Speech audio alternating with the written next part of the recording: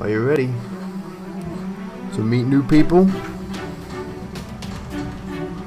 Well, let's get started.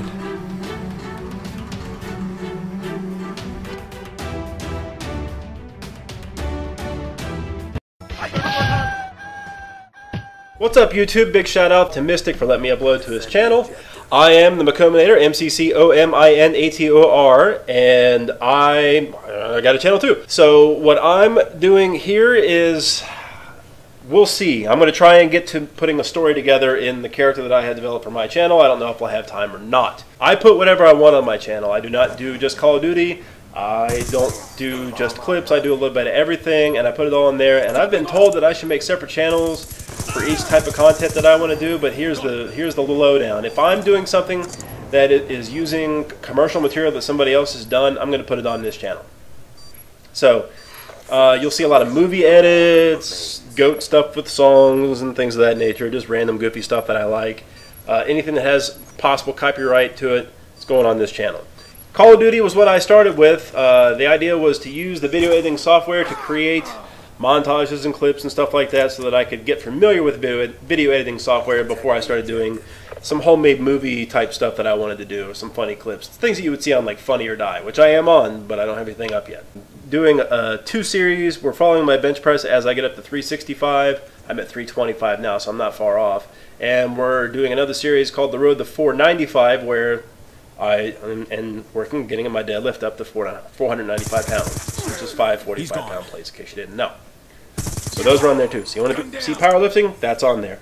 I have an MMA fight up on there that I did. It's under MCCOMINATOR fight. Pretty straightforward. It's a flawless victory. I don't get hit once. And I don't know how many more of those will go up. I'm kind of old. I'm 34. I don't know how many more fights I can do. You're going to see funny clips. Like I said with the goats before, I like to do songs and work the goats into them. I think they're funny. Some people like them. Some people don't. If you don't like them, then you just won't like those that I put up. I'm not changing the channel for anybody. This is my thing. I don't make any money off of it. It's not even monetized, so it's just for fun. Hope you like it too. My remaining time is going to be used to tell a story.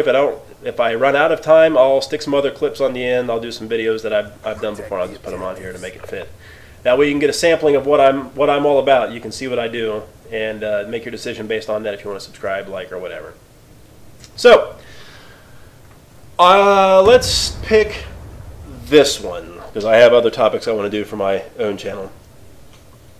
Let's tell you a story about my childhood. This is a pretty good one. I think it's funny. Hopefully you think it's funny. Now, for some reason, when I was in 7th, 8th grade, middle school, I had a fascination with sticking safety pins or sewing pins through the eraser on my pencil in home ec class. For those of you that are not in this country, home economics is a stupid class that you take all through school to teach you how to like make peanut butter sandwiches and sew and stuff like that. It is literally the most useless thing ever. I think it was designed just for women, and then like the women's rights movement happened and they just kind of forced men to take it instead of getting rid of it completely. That's just a guess. I don't have anything to back that up.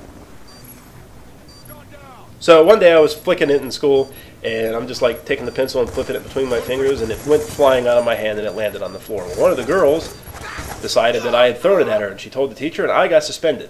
Now, this is not the internet age. My parents could not get on Facebook. They could not look it up and see if I had been suspended from class. They could not talk to Mrs. whatever her name was. I don't remember anymore.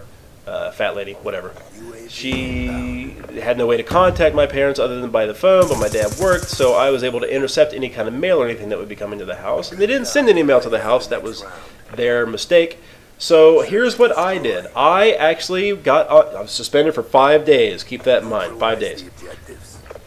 I actually would ride the bus like I was going to school. I would walk into the school. I'd walk through the school and out one of the back doors, and then I would walk up, because the grade school, middle school, and high school were all at the same like half-mile radius. So I would walk up behind the middle school towards the high school where there was a cemetery, and I would sit in the shack that was for the cemetery, for the maintenance crew or whatever. I would sit there for 8 hours until school was over, and then I would get on the bus and I would go home at the end of the evening, or end of the afternoon. I did that every day. I went over into a field and I like played hide and go seek with myself or some shit just to try and keep myself entertained for a few hours. It was boring, but it was better than getting my ass beat, because that's exactly what would have happened. So for 3 days I got away with this until, as kids do, I broke the streak by being an idiot.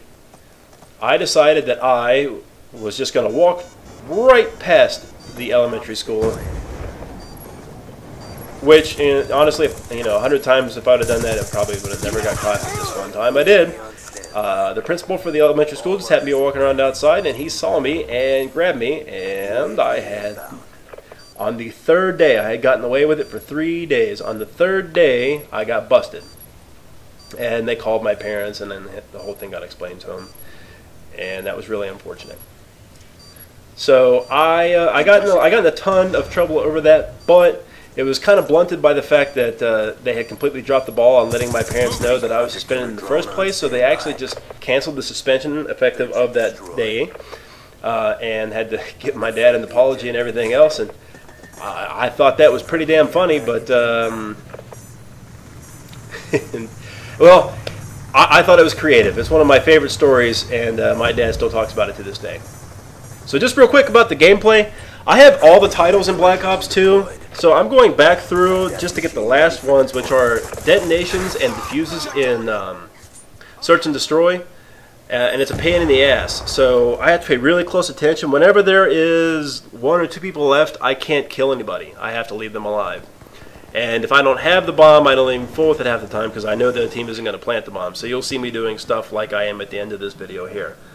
So that was a pain in the butt. I'm still going through it. I've got some funny games that I've played where I make them chase me so they won't defuse the bomb, basically. And I find those to be pretty funny. I forgot to record them. Hopefully I get one up here soon. But that's all I got for now. I have way funnier stories than that. I'm pretty dirty normally, so stand by to be offended. Thanks for tuning in.